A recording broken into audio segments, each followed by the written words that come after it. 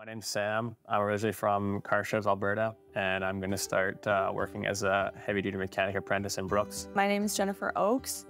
I am originally from Calgary, and I'm working in the agriculture business in the marketing side of things. Together, we moved to Brooks in the summer of 2020 and 2021. Officially just got our first house here in September.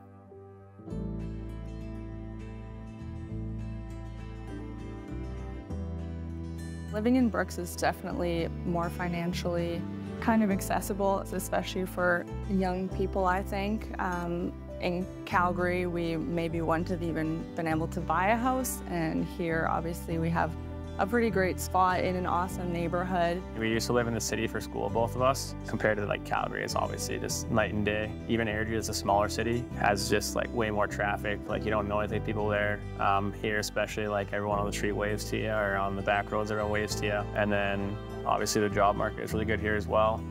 There's lots of opportunities kind of no matter what you want to do.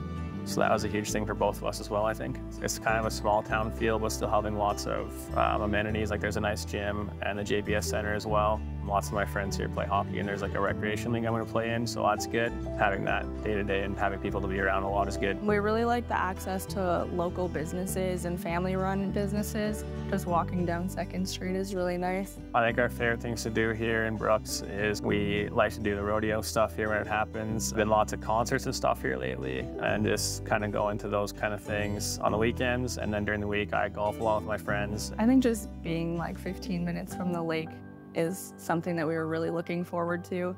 Knew that we were going to be really excited about living here in the summer, but I think that it's going to be really amazing anytime because of how many great things that there are to be a part of. I think we'll be here for quite a while, and we have a good friend group again, like I said, and lots of support. For me, volleyball and traveling has really been important, and being able to do that from Brooks has been really accessible. The airport's only 2 hours away, which is not a big deal. I'm still training in Alberta and in Calgary and Edmonton.